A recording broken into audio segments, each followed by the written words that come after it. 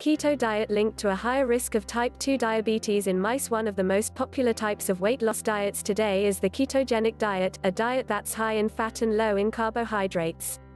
But this type of diet may be linked to an increased risk of type 2 diabetes in the first few days of the diet, new research in animals suggests.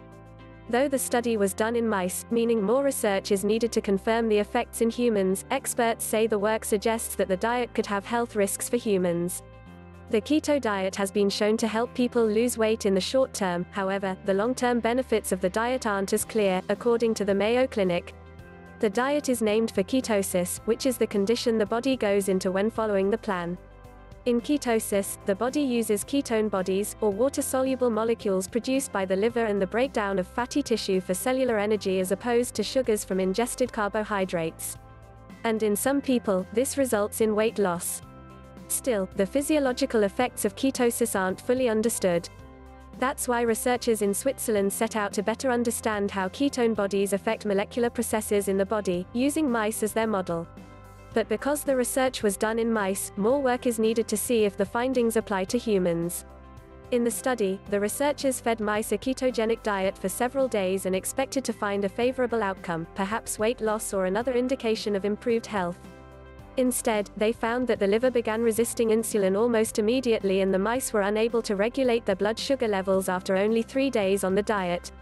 Insulin resistance, meaning that cells in the body don't respond to insulin, is a key characteristic of type 2 diabetes.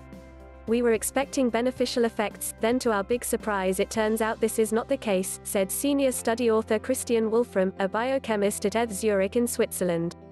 If the liver is resistant to insulin, that's a bad sign for the rest of the body and could mean there's an increased risk of developing type 2 diabetes, the researchers said.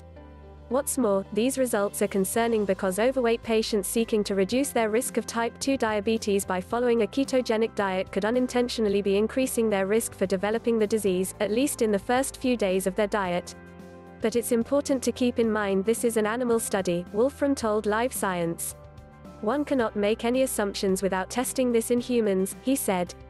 Indeed, animal studies are wonderful when it comes to deciphering biological pathways, but in translating the findings to humans, there's a few more steps needed, said Teresa Fung, a nutrition scientist and dietitian at Simmons College in Boston who was not involved with the study. Nonetheless, Fung told Live Science that she thinks the study clearly demonstrates the potential for a ketogenic diet to have a detrimental effect in humans. And, until researchers better understand the risks of those detrimental effects, she suggested that people consider other ways of accomplishing their health goals, such as trying a less restrictive diet. Wolfram said he and his colleagues don't want to stop people from changing their diet if that's what's necessary to reach a healthy weight, but they think it's important for people to know that the final verdict on the ketogenic diet is not out yet. There's still more research to be done to fully understand the long-term effects of a high-fat, low-carb diet. In the meantime, said Wolfram, more balanced food intake is probably the healthiest way to live. Wolfram and his colleagues published their study Wednesday, August 8, in the Journal of Physiology.